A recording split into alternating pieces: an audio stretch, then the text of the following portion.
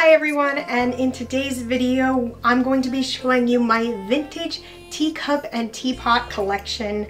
I have been collecting vintage teacups and teapots for a little bit of time now. It kind of started when I wanted to go on trips, or I did go on trips, whether it was like to Cape May or it was like a special festival I was playing because I am a singer and songwriter, and I kind of wanted to remember it in a way without getting like a keychain or something like really rinky-dinky that I was gonna want to throw away at some point. So I decided on getting some teacups, which turned into teapots, which turned into me scouring eBay and Facebook Marketplace to find my favorites. So we're gonna get into it because I have some absolute favorites here, and I'll tell you the little stories behind each one as well. And if you guys are wondering about this dress, this is by a small business. Her name is Lacey, and the company is called Lace Made Shanghai, and I will link the dress down below. I absolutely love it. It's fun. It's very cottagecore, and so is this whole video because that's kind of my thing.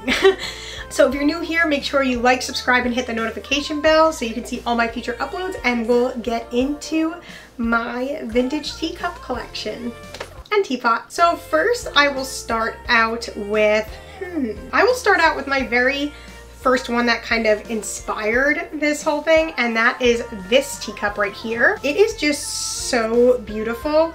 There is like a flower on the saucer right here, like this, and there's a flower on the inside as well. I'll shoot close-ups of this. This is by Royal Halsey, and I got this in Cape May when I went into a vintage store, and I really wanted to remember the trip because I had such a good time. And I got it for $12, and I later found out this is worth $65. That kind of started my little, wow, like I can go to a place and get something really beautiful that reminds me of the place and where to go. And then I made a rule that I would always stick to that, but I didn't. I broke that rule, guys. I'm not gonna lie. So this was my very first one, and it's still one of my most beautiful ones I have. This little spoon, which is gold and has roses on it, I got this from a local antique store by me in Phillipsburg, New Jersey. It's called the Phillipsburg Antique Mall. That's what it's called. And I just thought it would look so cute in this teacup, so that's why I got it. Ooh, putting that down carefully. So while we're on the Cape May extravaganza, there's a lot of really cute shops in Cape May, and that's where this teapot comes in.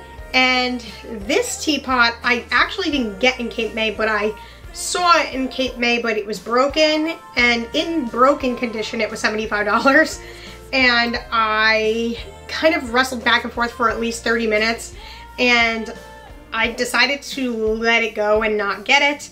And I thought about it ever since for another 3 years, and I literally just purchased it because I found it so cheap online.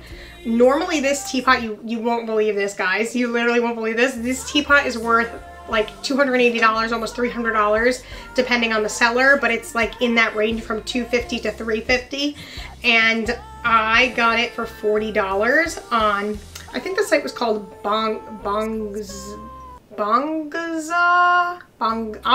put the name here for you guys, but it is so beautiful. And this is a Sadler, England, I believe. Yep, Sadler, England teapot. I have literally been seeking this one out for 3 years, and I absolutely love it. It is gorgeous, absolutely gorgeous. The next teapot I have here is also from Cape May. I got this from another vintage store. As you guys know, I love visiting Cape May, and I love going antique shopping in the, or wait, no, I'm lying. This is Point Pleasant. So it was from Point Pleasant. I'm sorry, guys. Edit. Point Pleasant, New Jersey, but Point Pleasant in this town, it's very similar. It can be similar. Cape May's prettier, sorry, Point Pleasant, but yeah, I got this in the vintage shop there. And this is again English Sadler, England. If you don't get the theme here, I really like Sadler. I have Royal Albert as well, and Foley, and other brands, but I do really like Sadler, England, and I absolutely love this teapot too. And I just remember the trip, and it makes me happy. Moving on to some of the teacups here now. I have this beautiful one, and this is a Royal Albert teacup, and this is actually from the 1930s, and actually so is this $300 teapot here. And you can actually tell from the logo on the bottom, it's not like printed on, it's actually looks like it was like hand painted on. And it is so beautiful and dainty. It's so beautiful and dainty and I love it. This one I actually got on Facebook Marketplace. This is when I broke my rule. And when I saw this one, I started breaking my rule. So yeah, I love it. This next cup here is a recent purchase. Actually, some of these, like quite a few of these are a recent purchase.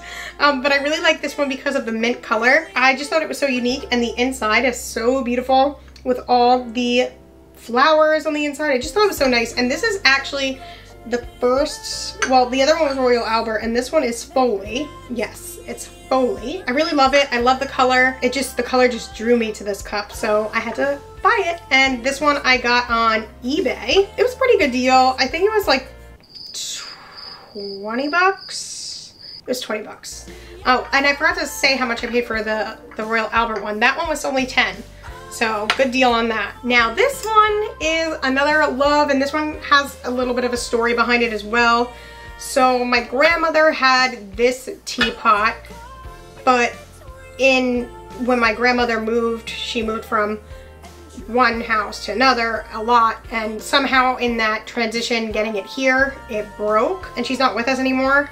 But my mom really always loved this teapot and she really wanted it from her, so she actually has this teapot, but it's broken and she had glued it back together and stuff, but it just didn't look like it did, because when she opened the box it was like in pieces. So like I don't know what happened during the moving process, but I then saw this online. Like I didn't even know, like my mom didn't even show me that until just recently, and then I was like, oh, like it would be really nice if I bought the teapot new for my mom, especially because my grandmother liked it so much. And this is by Sadler, England again, and I just thought it was so cool that my grandmother had this like iridescent pink cottagecore teapot. I just thought that was really, really cool that she was into it, and it even had the gold elements, which I love and am into. So I purchased this, and this teapot is expensive.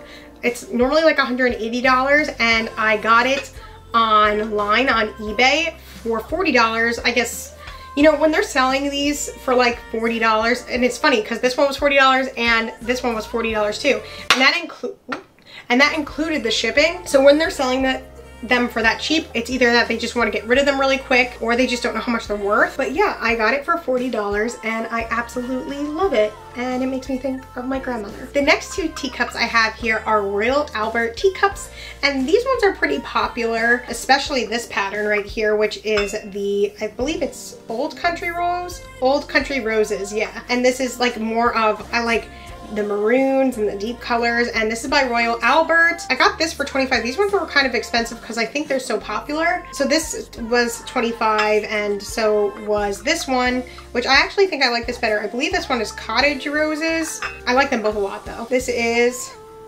Cottage Garden by Royal Albert, and these ones are newer. You can tell by the bottom of them that it's very much more printed onto the cup. Oh, this still has the tag on it. Sorry guys. I actually really wanted to get it because I found this, I think it's like a bread plate at the local vintage store, and I was kind of waiting for this to finally get into the store, and it never did. So I purchased this so I could stack them, and it looks really cute like this. Stacked. And if you guys would be interested in seeing, like, I have like a dinnerware collection that I've been collecting, and I'm like really excited once I get a house to be able to kind of like show all that off in the dining room. And I like the idea of like mix matching, like kind of like I do here, like it's matching but like pastel colors. I don't know, like I just have that. That's kind of what I want to do with my dinnerware. So if you guys want to see that collection and how that's coming along. But I wanted to tell you guys the best places to find these things, which is really at vintage stores and thrift stores, on Facebook Marketplace, eBay, and then there was that site Bongaza or something. But you can really get this stuff really cheap. Lots of people think it's super expensive because it looks super expensive, and if you buy it brand new it is, but you can get it really cheap, and you can get vintage ones that not a lot of people have that are rare, so it's like unique, and it's not like breaking your budget. Okay, so this is my last teapot here, and this is an English Sadler teapot. This was actually my first English Sadler teapot that I got, and this was from Rhode Island. Was it Rhode Island? No, I'm sorry. This was from Delaware when I played the, what festival was it?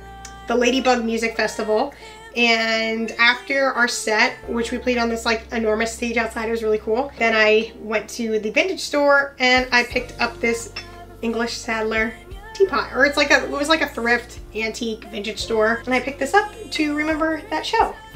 And that's why like I like to do that. Like, so now that I recently purchased like quite a lot of them, I'm gonna try to chill a bit unless I go somewhere special, because then I'm gonna be like an old lady with a bunch of teapots and teacups, which I don't really mind, but I don't want to get too crazy with it.